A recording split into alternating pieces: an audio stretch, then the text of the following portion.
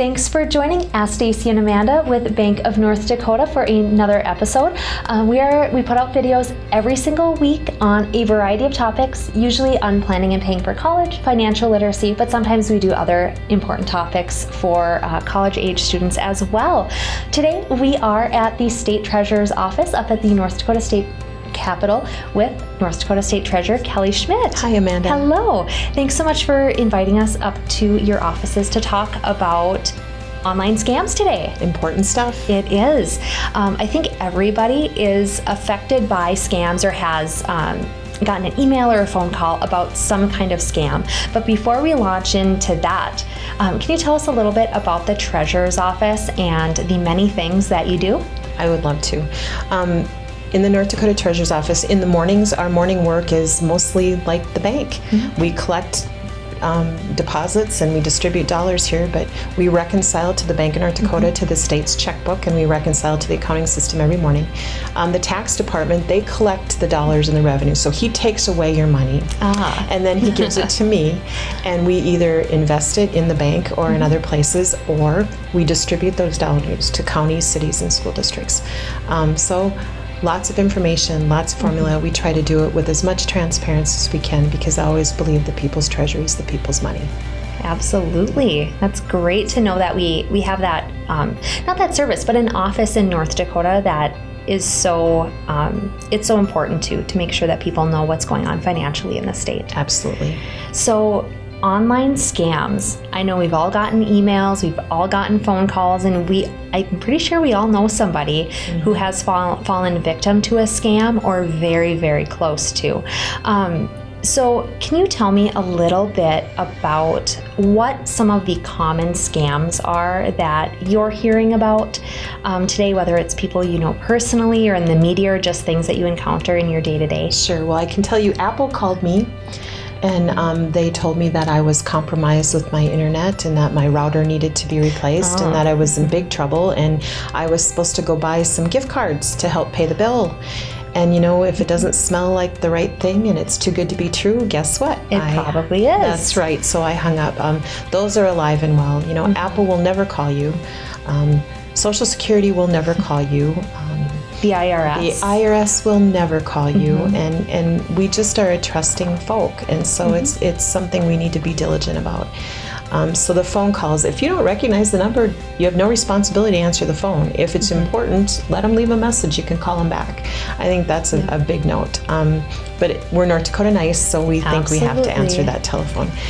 The email scams, you know, we were just talking a little while ago about in our offices and how there's attempts to try and send us emails and get us to respond to questions. And in this mm-hmm. office, we see that regularly. And folks have to understand in their emails, if it's too good to be true, it's too good to be true. And they're looking for information. They're looking for one little tidbit that's mm-hmm. going to help them get closer to you, or the next time they attempt, it's going to make it a little bit easier to second guess yourself. Mm-hmm. And that's how they work.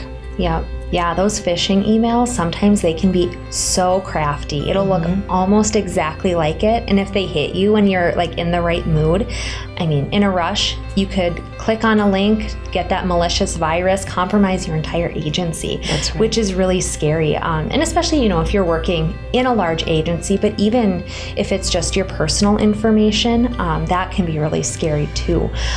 So those are phishing emails. We talked about the good old gift card scam. What are some other ones that we hear a lot about?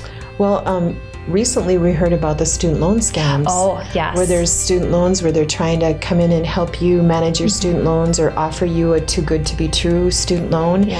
And that should have our radar going that once again, if it's too good to be true, it's mm-hmm. too good to be true. So I think those are things we really need to pay attention to. Just be diligent. Mm-hmm. Talk to people. For sure. You know, if you've had a call or if you've received information, or talk to people. There's the one with the grandparents where someone has mm-hmm. called and said, hey, that happened to my mom. Yeah. And she used a fictitious name for our daughter-in-law, and she asked, so is where's Cynthia in all this? And the scammer proceeded to think he knew who Cynthia was, but what he didn't know is we didn't have a Cynthia in our family. So, you know, you have to ask questions, you have to dig just a little bit more, and just really be aware. And then talk about it. Tell someone. There's no shame. We all sometimes, like you said, we're in a different place in our head. You know, maybe we just walked in and we're rushed and we got it. They got us at a vulnerable moment. So we need to talk to each other. And especially a situation like that, when it's a family member who might be in danger or needs help out of a bad situation. I mean, as North Dakotans in general, like, we just want to help we want to help our people. So I think it's really easy sometimes to get caught up on that when you're concerned. They go right for the heartstring. Oh, they do. Yeah. That's where they get us. Yeah, that's right. So yeah, I mean, talking about it is important because you never know, your, you know, aunt or your best friend's mom or, you know, somebody that you know could have encountered the same thing. So yeah, I think that's really important. I think too is there's no shame in this. All of us make a mistake, all of us make a bad decision at one point, but if we do talk and we do share and we do learn from each other, then we're less likely to do it moving forward. So just talk about it. So other than the too good to be true, are there any other like telltale signs of a scam? You know what's really hard is every time we get to a point where we think we understand a scam and we think we know what a scam is, they change it. Oh. And so it's so hard to stay ahead of it. But I think that's why it's so important we talk about it. Because if you've heard of one and I haven't, well then you tell me, and pretty soon I'm telling my team, and we've communicated to that many more people. And so, but they're crafty. They are. So what are some ways that people of all demographics, I don't think scams, you know, leave anybody out. College kids, senior citizens, parents, I mean, everybody is targeted by these scams. What are some ways that people can protect themselves from getting caught up? Well, I think, first of all, protect your personal information. If it's too good to be true, as we said, it's too good to be true. Don't answer the phone if you don't recognize the number. It's okay to let it go to voicemail. It's okay to delete an email, even though someone is searching for information and asking you questions, delete it, and then push it to junk so you don't see it and it's not brought up to you again. Protect yourself that way.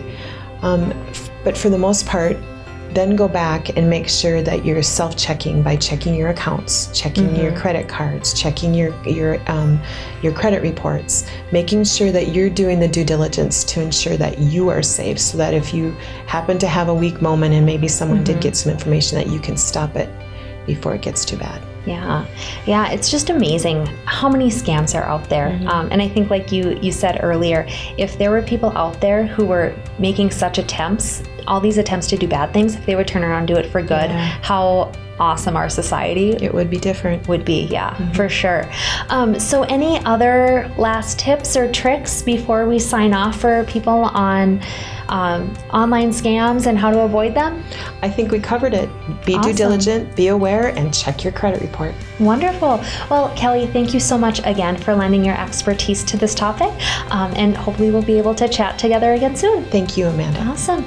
All right, everyone. And again, thanks for watching. And if you have any questions on today's topic or suggestions for a topic you'd like to see in the future, leave us a comment below, send us a direct message, and Stacy and I will address it in an upcoming video. All right, thank you.